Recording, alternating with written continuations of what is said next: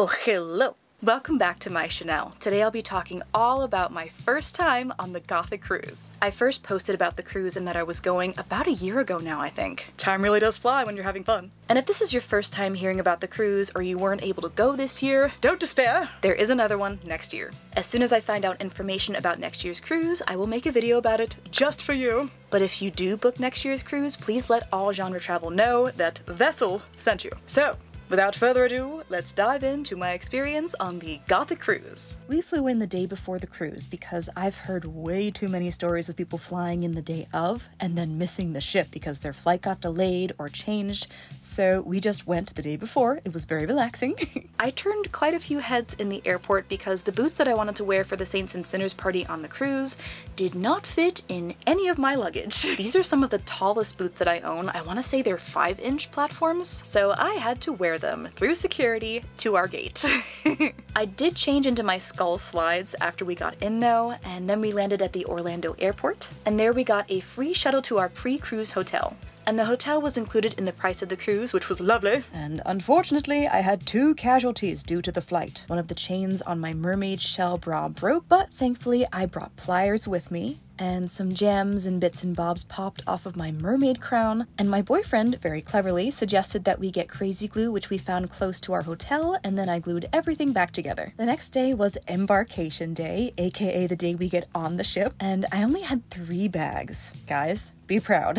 I left so many things behind that I wanted to bring, but I definitely overpacked, but that's okay. Better to be prepared. Our bus from the hotel to Port Canaveral left at 10 a.m. so we got up early, got dressed, and ate some breakfast before we left for the ship. The night before there was a party / get together where everyone chatted and hung out, and we also got some announcements from Zeta as well as our Gothic Cruise wristbands, which are how we get into all of our events. We'd gotten Chipotle the night before, so that was my second breakfast. The bus ride was really relaxing. Everyone was either sleeping, listening to music, or chatting. And when we got to Port Canaveral, we saw several cruise ships, including a Disney one and ours. I recognized it right away, the Norwegian Escape. Then we got in line for security, which was a lot easier and faster than I expected. They do take your picture there to use for security to recognize you when you get on and off the ship for the rest of the cruise, which made for a few fun conversations for me because I was wearing a wig and a full face of makeup. And when I got off the ship at our ports, I was usually wearing neither of those, so they did not recognize me.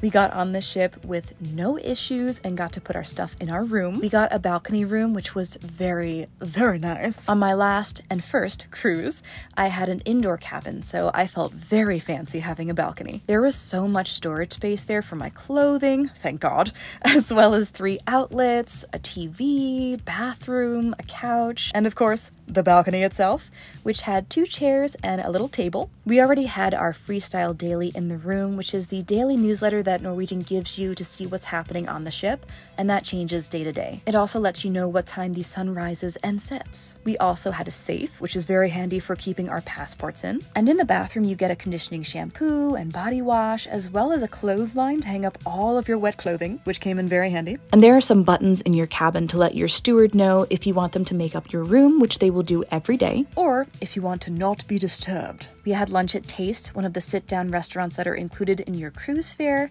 and sadly, my lipstick did not hold up well after all the food. They have maps of the ship by all of the elevators so you know where you're going, which is very helpful. And we went up top to enjoy some live music before the ship set sail. They have a party for that called the Sail Away Celebration, and we got a tour of the spa and went to the gym. I love that the gym has all these big windows so you can look out at the ocean as you work out. And back in the room, I put up all my magnetic hooks to hang things on, and then we took one last look at Florida as we pulled out of the port. Then we met for our official Gothic Cruise orientation in the gorgeous Supper Club. This is one of my favorite venues on the Escape because it's all red and black velvet. Zeta answered any questions that we had and went over the schedule and rules of the ship.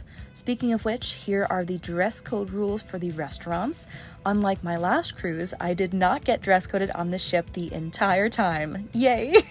And then we had dinner with Rachel, aka Delia LaFay, who was the whole reason I am on this cruise, so thank you, darling. It was so lovely to meet her. She is a fellow fashion YouTuber, and I'll leave her channel down below in the description. And for anyone who is gluten-free Luckily, like me, they do have gluten-free bread and options on the ship, which was very exciting. And I got a pina colada for rum reasons. I have to have rum when I'm going to the Caribbean. It's necessary. And my makeup had been on for over 10 hours at this point, but it was still looking pretty good.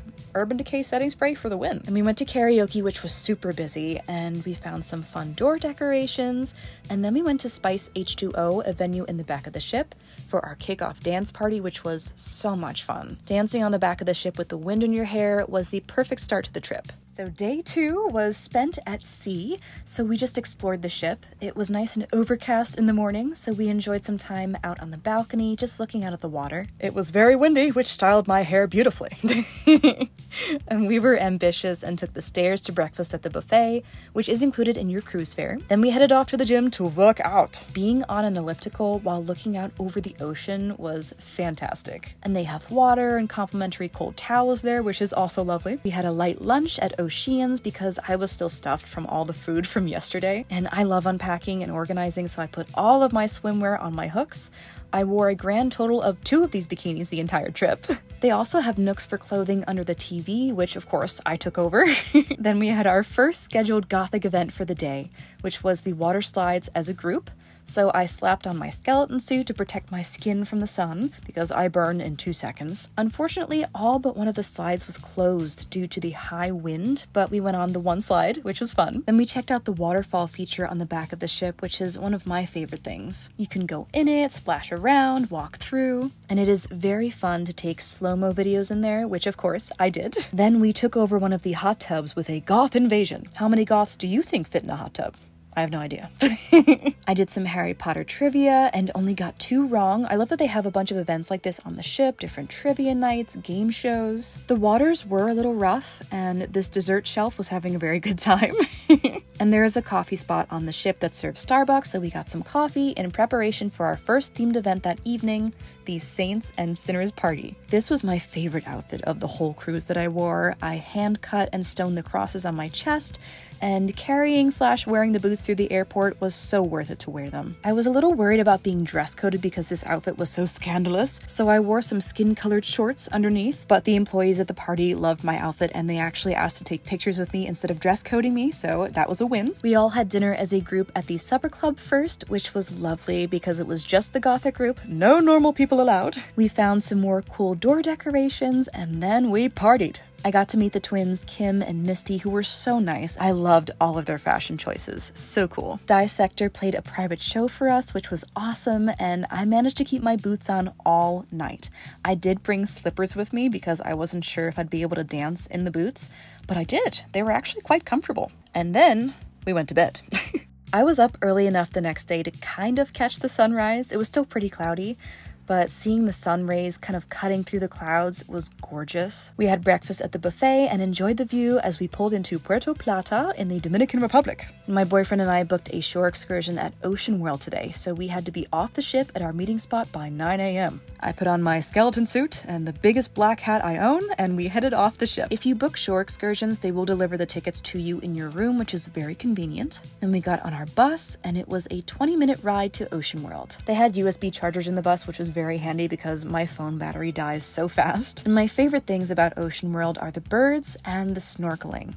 There are dolphin, bird, sea lion, and shark shows as well. But being covered in birds is definitely my happy place. They give you bird seed and then they all fly down to eat out of your hands, which is so cute. They'll also perch on your head, your shoulders. And to answer the most important question I know you're all asking right now, no, we did not get pooped on. And this is the tank I got to swim in with the fish. They give you snorkel gear free of charge and you hop in. It is a saltwater tank. And I did bring my underwater camera this time so I could show you. This was definitely one of my favorite experiences. And even if you don't do a shore excursion in Puerto Plata, there are so many shops, bars, and places to eat right at the port itself. Then we headed back to the ship to prepare for our next themed event, David Bowie Night. I decided to wear my goth mermaid outfit, which I will have a DIY video for soon. I made my top, belt, and arm sleeves. Roderson played a private concert for us, and dancing with everyone was so much fun, and everyone's outfits looked fabulous. There are so many creative people on the Goth Cruise. I loved it. I did party a little too hard that night and drank many drinks because I had the drinks package, and I think all drinks under $14 were included. but I had a wonderful time dancing. And most of these private goth events go until 4 in the morning, and then everyone goes to get food at O'Shea's, which is open 24 hours. The next day we docked at St. Thomas and we had our goth group excursion, which was swimming with sea turtles. My hangover wasn't as bad as I expected, so we got up bright and early at 9 a.m. to enjoy the views and grab some breakfast from the buffet. The water in the Caribbean is so stunning. It's bright blue and so clear you can see all the way down to the bottom. I wore my purple skeleton suit and a matching purple bikini because I am an undead mermaid. Once again, it was overcast just for us, which was lovely. And we boarded our pirate-themed boat to the soundtrack of Pirates of the Caribbean, which made me very happy. For those of you who don't know, I am obsessed with Pirates of the Caribbean. And then we headed out to the island. And here's a clip of just how massive our ship is. There are 20 levels to the Norwegian escape, as well as water slides and a ropes course on the top. I perched at the very front of our boat so I could feel the waves, another one of my happy places. I did get splashed in the face quite a few times because the water was a bit rough due to the wind. Then we all got into the water with our snorkel gear, and they provided you with everything you needed, including life jackets, or you could bring your own. We got to see 2 sea turtles as well as a bunch of fish. The turtles were so cute. I even found some spiky black sea urchins, so goth.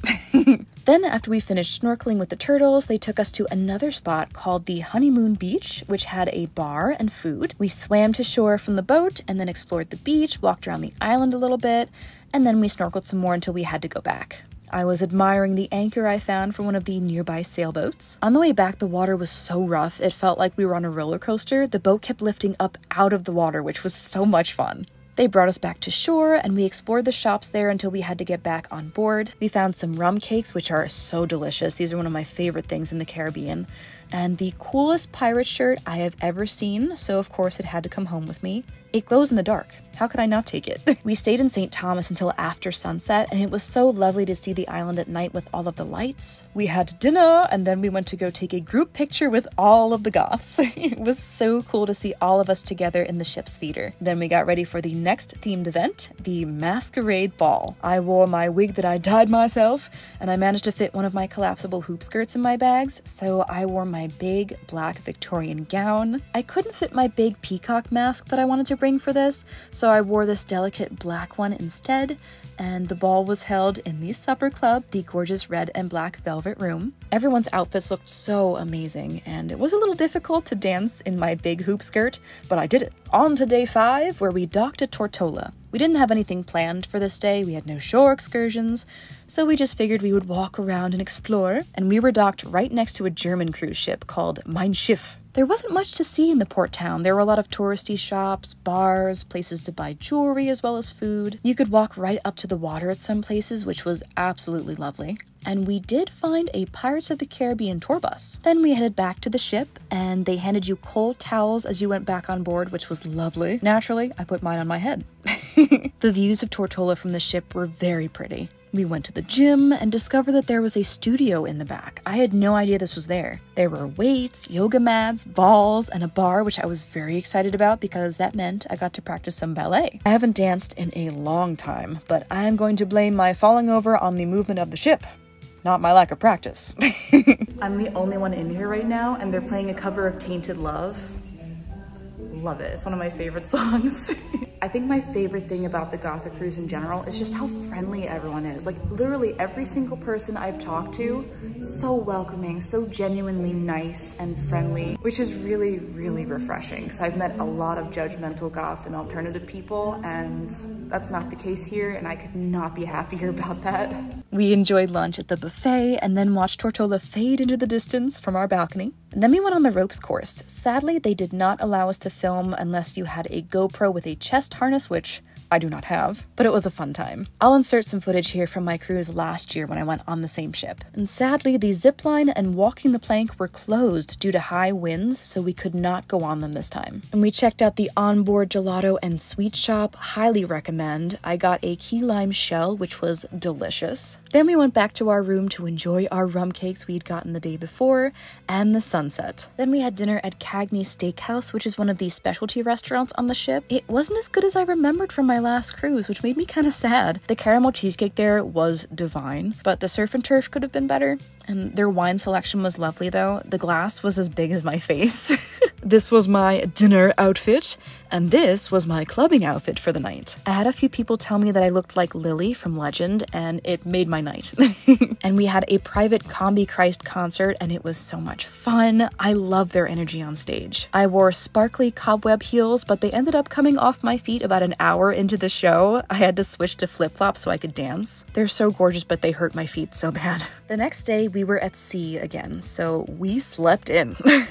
I took the opportunity to shoot some fun slow-mo videos of my outfit and one of my wigs, and then I changed back into my comfy clothes. We had breakfast at the buffet, admired the chandelier, and ran around the ship a bit. They had an art auction that day, so we walked around the gallery just enjoying all the pieces for sale. They had so many beautiful pieces. I love the variety in the art they had on the ship. One of my favorite things about the ship is that you can book reservations for just about anything through your TV, so you do not have to talk to a person, which is awesome for those of us with social anxiety. And we went back to the buffet for lunch. I love that they change up the food and what they serve. Today was taco day. And for my fellow goths who like to avoid the sun, one of the best things about the deck is that they have this shaded area all around the pool, so you can walk from one side to another without ever being in the sun. Love that feature. There were a lot of people on our cruise, so I was really glad we had our own private events that only the goths could enter. And there was a group called the Nerds performing by the pool, so we watched them for a while. They were good. I'd never heard of them before. I got myself a coffin flask, which was so cute. The Gothic Cruise does have merch that you can purchase on their website, including t-shirts. And we enjoyed another beautiful sunset from our balcony, and then we had dinner at Sabre. They had cream of asparagus soup, which I had never heard of before, but it was delicious. It was quite windy that night, so the chandelier was twerking.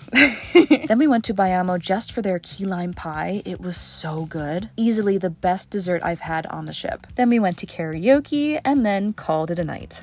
And now for day 7 of our cruise. We docked at Great Stirrup Cay, which is Norwegian's private island, and this is in the Bahamas. You have to book a tender to get from the ship to the island, which can be done via your room TV. We had some villas booked for the goth group, which was a lovely experience.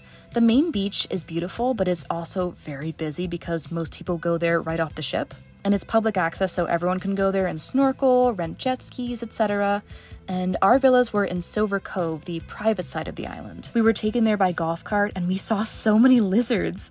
There are a bunch of them just running around the island, which was awesome. We had our own private bars, and buffet lunch there, as well as an infinity pool, air conditioning in the villas, and access to a private beach. There are swings for photo ops both by the villas and by the general access area, which is nice. I'm a big kid at heart, so swings always make me happy. We went snorkeling on the main beach, but we only saw fish there. No other wildlife. Last year I saw a stingray, so I was kind of hoping to see that again. I tried this waterproof eyeliner by NYX, and I was pretty impressed with how well it held up. This was after a full day of being in the sun, swimming, snorkeling, and then rubbing my eyes because I forgot that I had makeup on. We had dinner at the French specialty restaurant on the ship, and I had escargot, which I love. It was one of the best dinners on the ship for us. Then we headed to the final goth party on the back of the ship. They played Thriller and so many great songs, and dancing on the back of the ship with the wind in my hair was an amazing end to the trip. It did feel very sad though, but we all went around getting each other's information for social media and just chatting. It was so nice. The next day was disembarkation, where we got off the ship for the last time. We got one last breakfast at the buffet, and I still felt like I was on the ship once we got on dry land. Now I understand why Captain Jack Sparrow walks the way he does. We got back on our bus to the hotel, which was the same one as before the cruise, and just relaxed there until it was time for our flight home. I am so glad I went on this cruise. It was such a fun time. Thank you again to Zeta and to Rachel. Aside from being an amazing cruise, this trip was really special to me because I don't have a goth scene where I live. I am pretty much the only goth in town. Being able to just be myself and not have to worry about being judged by the people I was spending time with was so nice. And on top of that, we got all the private concerts and dancing and drinks. What more could you ask for? When I was telling my family about the Gothic Cruise, my aunt was saying, "There's more people like you out there?" There sure are. I also wanted to say thank you to all of the Gothic cruisers for making me feel so welcome and being so friendly. You guys are awesome. I'll leave everything you need to know about the Gothic Cruise down below if you're interested in booking. I also have several videos on the channel talking about all the cruise details. So if you have any doubts about whether or not you should go on the Gothic Cruise, I'm here to tell you that you absolutely should. But I hope you're having a wonderful day or night wherever you are, and I will see you in my next video. Bye. Can't breathe with this thing on. I think that's the idea. That was for you. I don't know what I'm doing. Welcome back to my Chanel. Welcome back. Welcome back. This just looks silly. But I want to show off my sleeves and how big and pretty they are. Peekaboo. Yes,